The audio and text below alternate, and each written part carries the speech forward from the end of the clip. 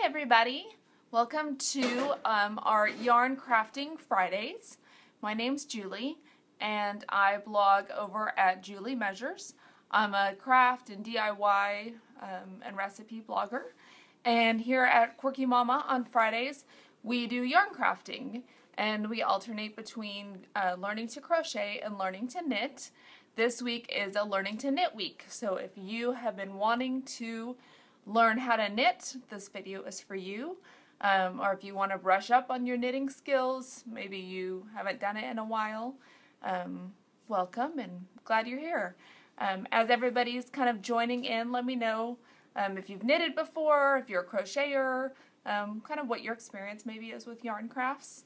And if you have a friend that wants to learn how to knit, we're getting a cold weather, few days here in Texas where I am. And so it's a great time to make yourself some warm weather accessories. Hi Jessica, welcome. Glad you guys are joining in. We're doing knitting today, so if you happen, to have some yarn or things around, you can grab those. Hi Nadine, so glad you're here. Welcome Pamela. Hi Jennifer, I'm so glad you guys are here and want to learn how to knit. This is our third-ish knitting video. So far we've done videos on how to cast on, which casting on is in knitting is just getting the yarn onto your needles.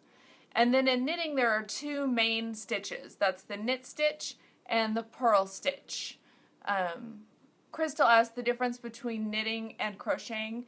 I actually have learned to crochet videos on my channel. Welcome from Italy. I have some learn to crochet videos on my YouTube channel as well as learn to knit videos. The main difference, knitting uses two needles, -6 degrees Celsius in Norwich, Wildterra, in the UK. So we're not that cold today, but it is unseasonably cold for where I live near Dallas, Texas. Hi from Brazil. Hi Jasmine. So after we do the live video here, you can come back and watch this again, or I also post the finished videos on my YouTube channel, so you can watch, rewatch it. Repetition is key with knitting and crochet. And if this is the first knitting video you've watched, you can go back and watch the previous knitting videos that we've done as well, so that you can know everything we've done to this point. Welcome guys, Indiana, New York. It sounds cold in New York. I saw some video on the news this morning. So for knitting, we want, a pair of knitting needles. These look a little bit scary. These have points on either end. These are called double pointed knitting needles. Double points. But I'm going to use them today just like we would straight knitting needles, because we're only working with a few stitches for our project today. These are nice and short and just easy for me to work with. So knitting needles, and then I've just got a tiny little ball of yarn. So our finished project today that we're working on is this really cute little bow necklace. So just that, and it's so easy, guys, so easy. So that's our finished, what we're working towards today. So if you haven't knit with us, they look dangerous. They're not. They're really fun, I promise. If you haven't knit with me before, like I said when we started, I've done a couple videos already with our knitting, and that was casting on. And I mentioned that was just the method of getting the yarn onto the knitting needle. And so we did like 3 different ways to cast on. There are dozens. I mean, literally dozens of ways to cast on. So we'll do another one today when we start our project and we start knitting. But I wanted to kind of do a little show and tell for a second. So the only stitch we've really done so far is the knit stitch. And when you knit, so there's two arm crochet and knitting. Yeah, those are fun, Kathy.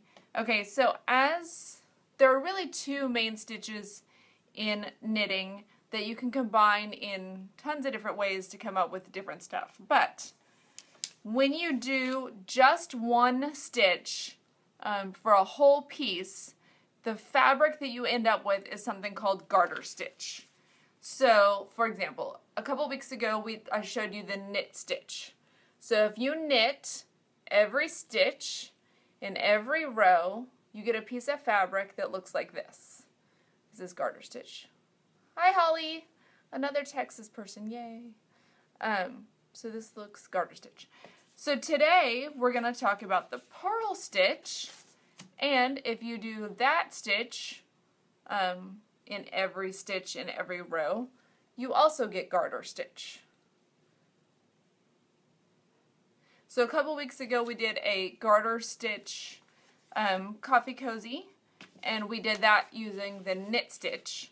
So today we're going to make this necklace and we're going to do the purl stitch, but it ends up looking the same. However, when you combine the knit stitch and the purl stitch, then you get fabric that looks like this. And this might be more what you think about when you think about knitting. So you get these little pieces. They look kind of like, if I could get it to focus, like V's. Anyway, so that's the front of the knitting piece, and then the other side would be what we call the purl side. There's like something stuck to mine, and it's kind of bumpy. So when you combine knitting and purling, then you get this. If you only knit or only purl, you get fabric that looks like this. So far we've done knitting. Today we're going to add purling, but we're just going to do purling, and then on our next knitting video we'll combine the two and do a project with that. Okay, now that everybody's joined in and we've done a little welcome, if you've watched before, I like to flip the video around so that you can see my hands and really focus on the yarn crafting. So, if you'll give me just a second, we have a little moment as I move my camera around, so talk amongst each other, and you're going to get a nice shot of my ceiling as I flip this around. So, there's my ceiling. Back here in my office, as I move my camera.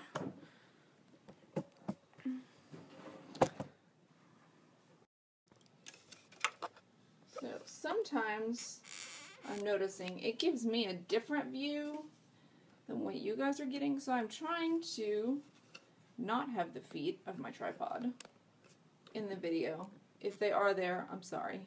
I'm not seeing them in my screen. But as I said, sometimes when I come back and watch these replays, I'm like, that's not what it looked like. Why is the screen different? I don't know why it does that to me. Okay, so here, this was our piece that's all purl. See, I even made myself little notes. All purl, all knit, but they look the same. Alright, so to work on see, if you're just joining, this is our project today. We're going to talk about the purl stitch and make this really cute little bow. I put mine on a necklace. I mean, you could totally make this like a bow tie and wear it. A friend of mine, her dog, for Christmas, she got him this cute little bow tie that just had like an elastic on it that slipped on his collar. And we talked about how we need to make him bow ties for every holiday now. He needs to be seasonable. So, it's cute. Put it on a headband. I mean, all sorts of add a little knit bow to your wardrobe. Alright, so I'm grabbing my knitting needles and my yarn. So, I'm using, these are actually double pointed needles, point on each end, but I'm going to use than just like straight knitting needles, which would have kind of a piece on the end here. So don't be intimidated. In a future video, we will talk about how to use double pointed needles. Yeah, this yarn is really sparkly. Bow ties for kitties, yes. That'd be really cute on my cat's collar. I'm sure he would love it. Anyway, yeah, this yarn is, for beginning knitters, I always recommend just a real basic yarn, kind of a medium weight, not too thick, not too thin. It's what you'll find at most craft stores. This one does have like sequins and sparkles in it, and it's really fun. And it's not too hard to knit with. To add some pizzazz to your outfit. Okay, so I've got my yarn. I don't really need my scissors yet. And we're going to cast on. So we're going to put the yarn onto our needles. Today I'm going to do a kind of a knit on cast on. So I start with a slip stitch. If you've watched before, the yarn that is connected to the piece of yarn on the side of the yarn that's connected to my yarn ball is called my working yarn. And then this is the tail end of my yarn. So I hold it like this. I flip it over so the short side is on top, the long is underneath. I reach through and grab it. That makes a little slip knot. You can go back and watch some of the other knitting or crochet videos, and I do that several times. Okay, and we want this, you know, pulled down, but not so tight that I can't slip another needle through there. All right. Now, we've also, if you watch some of the other videos, there's a couple different ways to hold your knitting. I use the continental style of knitting, which means that I am actually right-handed, but I hold the yarn in my left hand. There are lots of ways to hold your yarn. I like to run it through a couple fingers. Some people like to wrap it around. Anything that just gives you a little bit of tension as you're knitting is what you want to go for. So play around with it. So to cast on, this is a knit on cast on. So I've got my slip stitch that's over here on my left needle. No matter how you hold your yarn, you need this slip stitch on the needle in your left hand. Then with the right needle, you'll insert it, and it's going to go back behind the needle, the left needle. So the right needle is in back, the left needle is in front. And then I'm essentially making a knit stitch and pulling it through, and then I put it back on that left needle. Okay, let's do that again.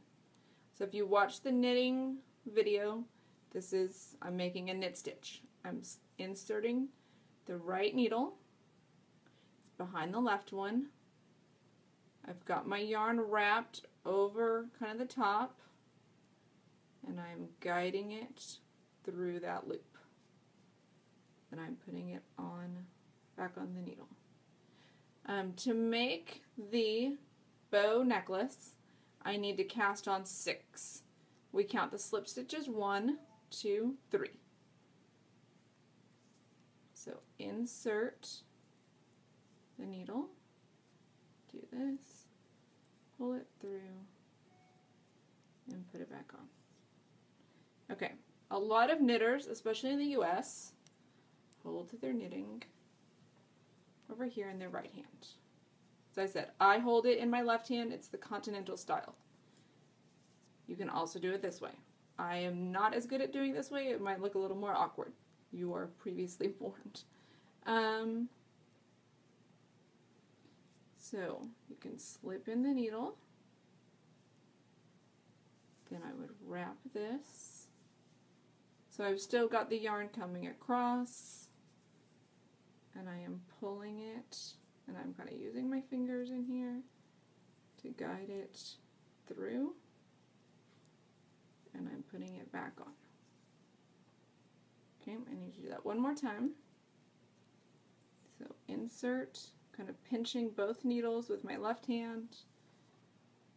This style of holding the yarn in your right hand is also called throwing or picking. So I'm kind of throwing the yarn around. See, I'm a little more awkward doing it this way for me. And guiding it through. Where'd you go? No, I lost you. We're going to do it again. Grabbing it. And sorry guys. Pulling it. Don't lose you. There we go. Through. And then I'd put that on that left needle. Alright, then I have my 6 stitches. 1, 2, 3, 4, 5, 6. Okay, now we always work the stitches that need to be made are always on the left needle, and we're working them onto the right needle. Okay, so now we're going to do the purl stitch. For the purl stitch, I have my yarn in front, and I insert my needle like this. So if you guys have some friends that you know want to learn how to knit, make sure to share the video with them. Alright, so for the knit stitch that we did to cast on, my right needle was behind the left one. For this purl stitch, the right needle is in front. So I've inserted it, and it is in front of the left needle. I've got my yarn, it's coming over the top, and I am unsuccessfully dragging it through and then moving it over. Right? So that is one purl stitch. So insert, the right needle is in front of the left needle. I'm bringing the yarn over the top. I'm kind of using this finger to help guide and bringing it through. And this is the purl stitch. Insert, yarn, bringing it through. Sometimes this first row is kind of the most fiddly. Insert, over, bringing it through.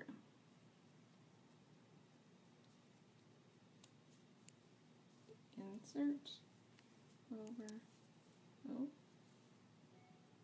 bringing it through. Insert, over, bringing it through. Okay, those are our 6 stitches. Now we've transferred the yarn from the left needle to the right. You would turn your needle. So now the right needle becomes the left needle, and we go back the other way. I need my yarn in front, and I would continue. So let's just keep going here. This is, I love a hobby like this. It can keep my hands busy. A simple, small project like this is easy to transport.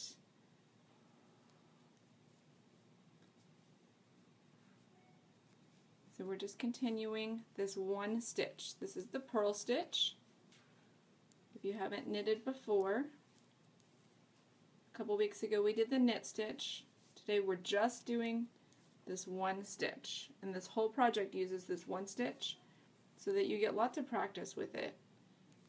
The best thing about knitting and crocheting you can do is repetition. There's a reason that a lot of beginner projects are things like washcloths, because you just need to repeat that stitch over and over again. Then you get a nice little square. Okay, so I've got these bumps. That's what I want. That's my purl stitch. Flip it around, and we keep going. So I'm going to do one more row and then I'll flip it and hold the yarn in the other hand so you can see how that looks. So this is the continental style of knitting. I am right-handed, but I prefer to knit this way. I taught myself how to knit, and to me it just was easier to hold the yarn here in my left hand. I think maybe I learned to crochet first. I don't know if that has anything to do with it, because that's how I hold the yarn to crochet. So right needle goes in front, yarn comes over and through. Right needle goes in, over, and I bring that loop through. In, that tail back there. That's the bottom part of my, this is from the slip knot, so that needs to stay at the bottom. And I'm just working my purl stitches all the way across. So, and then as you go, you know, we started with 6. Do I still have 6 stitches? 1, 2, 3, 4, 5, 6. Sometimes extra, the needle might insert funny and pull up another loop, or, you know, things happen. The yarn gets wrapped around and it looks like another loop. So as you're going, counting your stitches and making sure you're still where you expect it to be. They do have, for big projects, I love using stitch markers, and they help keep track of where you are, where you're going. There are apps for your phone that are stitch counters and things. Okay, let me move this around and make this the opposite of how I usually do it. Okay, so I've got my yarn in front, insert, kind of hold these with this hand, wrap this, and then bring it through. So I said there are a couple different ways to hold the yarn. This is called throwing. To me, it's a little more, see, I dropped that. To me, it just feels a little more cumbersome, but the majority of people in the US do use this method for knitting. I don't know, in other parts of the world, I think the way that I do it is more common, but thank you guys for sharing the knit video today. We do these every Friday at 10 a.m. Central Time, whatever time that is for you. And we alternate between knitting videos and crochet videos and other fun yarn crafting things that we're doing. So at the holidays we did how to wrap gifts with yarn. So we're wrapping and going. So that's our purl stitch. And then you just keep working this. I said this is, I prefer to hold my yarn over here like this. And, oh, sorry, see, I'm doing a knit stitch. That's not what we're doing today. We're doing a purl stitch.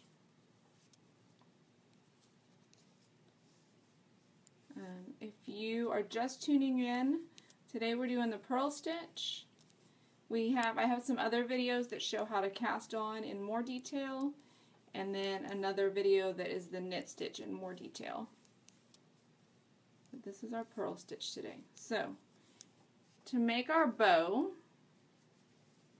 we just keep doing that until the piece measures about 4 to 4.5 inches is how far I got mine. So I'm going to do one more row here. Purl, purl, purl stitch. So no matter how you hold your yarn, you're going right needle in front, wrap it around, and bring it through. Right needle in front, wrap your yarn, bring it through. Wrap, and bring it through. Alright, so we keep doing that until my piece, as I said, measured about, this is about 4.5 inches. So, And I'm actually, to get kind of a bigger thickness, I'm using 2 strands of this really thin yarn held twisted together like it's one strand of yarn. So when you've purled and it's over 4 inches, the last thing you need to do is bind off, and that's how we finish our piece. So we start by doing a purl stitch,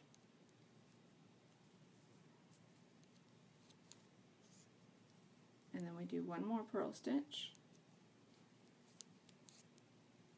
and then I use my needle to pick up, so I have 2 stitches on my right needle. I use the left needle to pick up the first stitch that I made and bring it over the second stitch. Okay, now I need to make another purl stitch so that I have 2 over here on my right needle. And then again, I grab the one that is furthest to the right and bring it over and off. And usually you do, it's called bind off in pattern. So whatever stitch you've been working is the same stitch to bind off. So purl, bring this over, purl this, bring this first stitch over, and now I'm down to 1 stitch over here, purl that, and bring it over. Okay, now I have 1 stitch left on my needle, and I need to cut the tail end of my yarn. And I'm going to leave a pretty long tail because I need to stitch it up. So I'm going to pull this up a little bit, and similar to a slip stitch, I'm pulling this through, and that knots it off. Then I have a tapestry needle. This is just a blunt, large-eyed needle. They have them in these metal ones. They also have plastic ones. And I'm just going to hold the ends together. And this doesn't have to be neat because we're going to cover it up. But I'm just going to whip stitch this together. I just want it attached to each other. So we're going to cover this up. It doesn't have to look great. We just need it to combine itself. Okay, that's good. Then I'm going to keep that seam in the middle, and then I'm wrapping my yarn around the center, and that's what's going to turn it into a bow. So that's another reason to leave the tail long, so that after you stitch it up you can just use that to wrap. And then I would, oh, I didn't grab a thing. Okay. Knot these ends. I actually use a crochet hook, so I'm going to go grab one. Hold on 1 second. I've got my pile of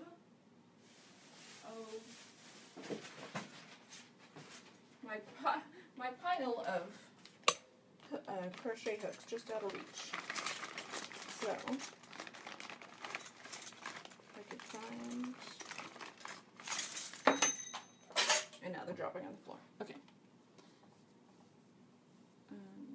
To me, a crochet hook just makes this super easy to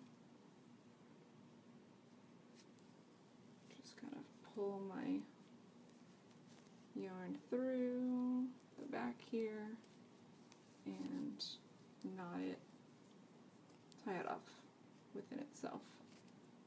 See? And then I just can even run these ends back through again and hide them back there. So, okay. There's our little bow. Got one little, I gotta trim a little long end that's sticking out after I tucked it in. So there's our bow. For the chain, I just bought, this is a complete chain that I picked up at the craft store, and I can even undo this for you. I just ran it through the center of the bow.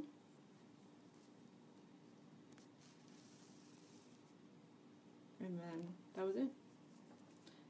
If you wanted to use jump rings, if you have jewelry making supplies, you could definitely, you know, attach some jump rings to the ends and have the chain come that way. But if you don't have jewelry making supplies, it hangs really nicely just like that in the middle. And that's our finished project today for learning how to make the purl stitch. So I'm going to flip this back around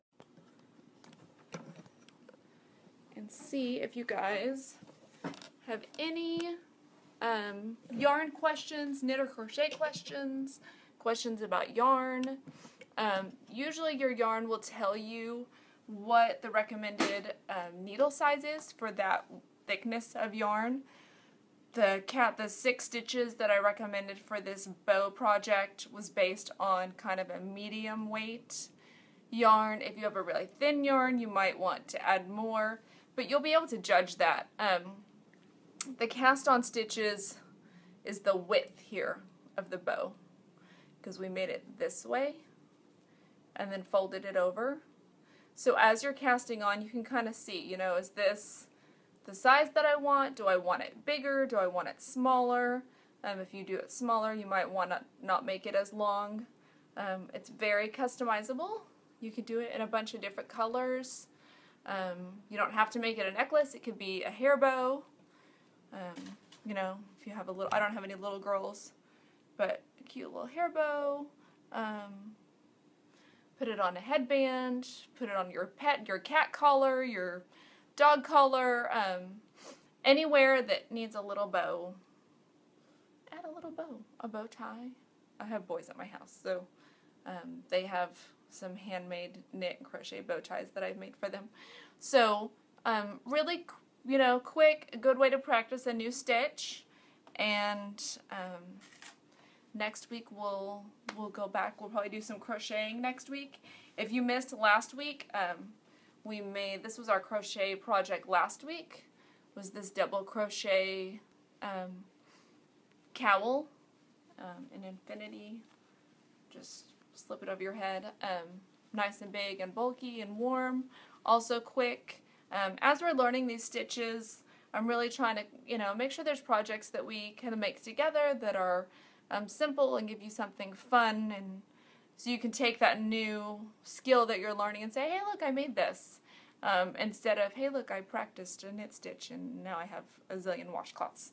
So you can find me here on Facebook at Julie Measures. You can find my YouTube channel under the same name. I have all of our knit and crochet videos that we've made so far there. If you need to catch up, if you missed some of this and you need, or you just need a refresher, hey, how do we cast on again? Go find that. Make sure to share this with your friends that want to learn how to knit or crochet. And you can always email me or message me with any questions as you're working through your projects. And that's it. Have a great Friday. I'm so glad that you came and hanging out and do yarn crafts with me. And I look forward to seeing you guys again next week. Talk to you later. Bye.